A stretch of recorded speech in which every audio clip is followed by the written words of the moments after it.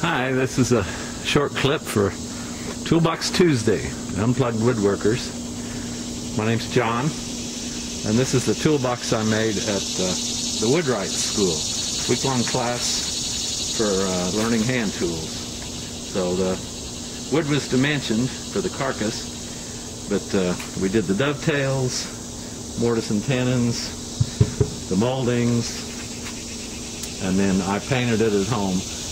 Did the hardware and made these trays. So I used some walnut and some poplar from an 1820s house that we tore down and built a reproduction of. So it's a nice green color. And I got this idea for the nesting drawers actually from a plastic toolbox that I was given. So anyway, that's how it goes. I'm going to unhook and give some more details here. Okay, so the hinges actually were just cheap big box store hinges, and I added the little tabs, just fusion weld that with my gas torch.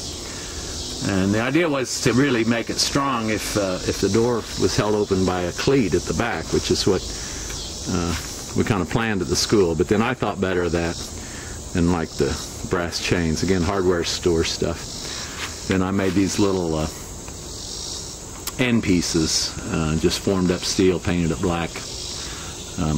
Here's the picture and the certificate from the Woodwright school, and I couldn't recommend it more.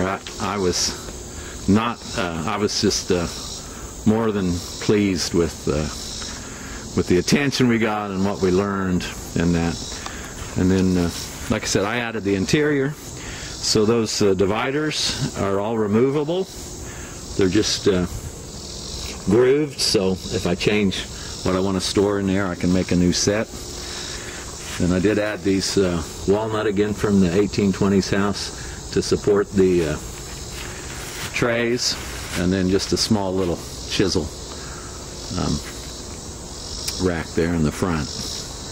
So it doesn't hold a lot, but it was mostly for the learning experience.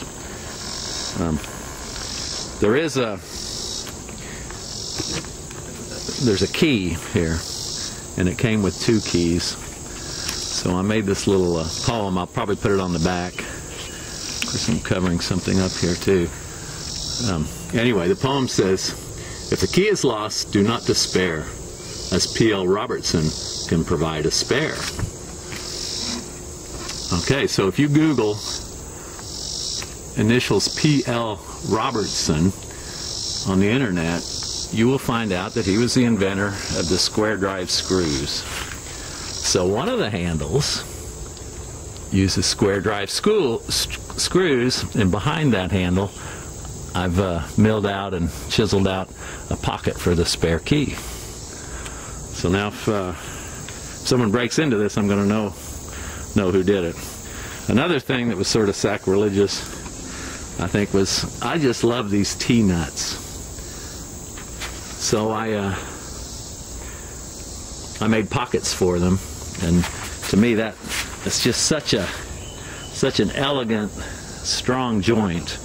Even though they're a modern invention and this is a pre-industrial design, I couldn't resist. So I had to, for the T-nuts that I had to go up a screw size on the lid, so the hinges kind of opened up. And I know a lot of people don't like square drive screws or Phillips screws and the old stuff, but this is the way I did it. All right, thank you very much.